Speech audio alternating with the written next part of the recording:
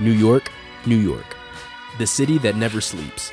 They say if you can make it here, you can make it anywhere. For the past 2 centuries, New York has been the largest and wealthiest American city. New York has always meant possibility, for it was an urban center on its way to becoming something better. Being both foreign and fearsome tests the stamina of everyone who enters it, consisting of 5 boroughs: Manhattan, the Bronx, Brooklyn, Queens, and Staten Island.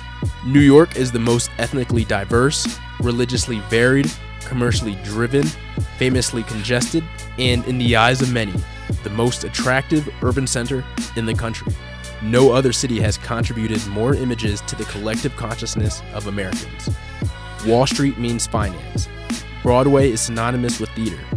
Fifth Avenue is automatically paired with shopping. But if you're someone like me who likes to ball on a budget, Canal Street is a great option for shopping in New York City. In Harlem evokes images of the Jazz Age, African-American aspirations, and the slums.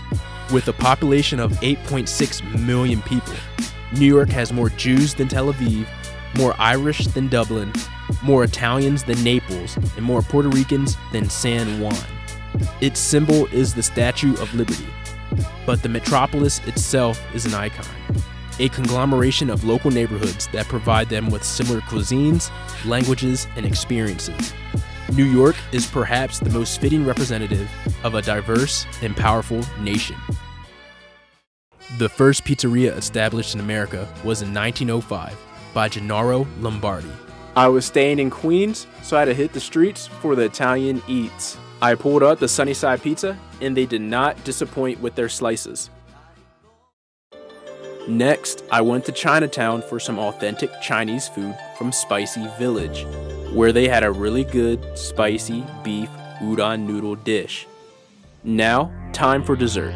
Cheesecake. I went to Aline's Cheesecake, where they have been trapping out these creamy delights since 1975. And by many publications, they are touted as one of the best, if not the best, cheesecake spot in New York City. You can't forget the all-American New York dog at Times Square and the Nathan's dog on Coney Island.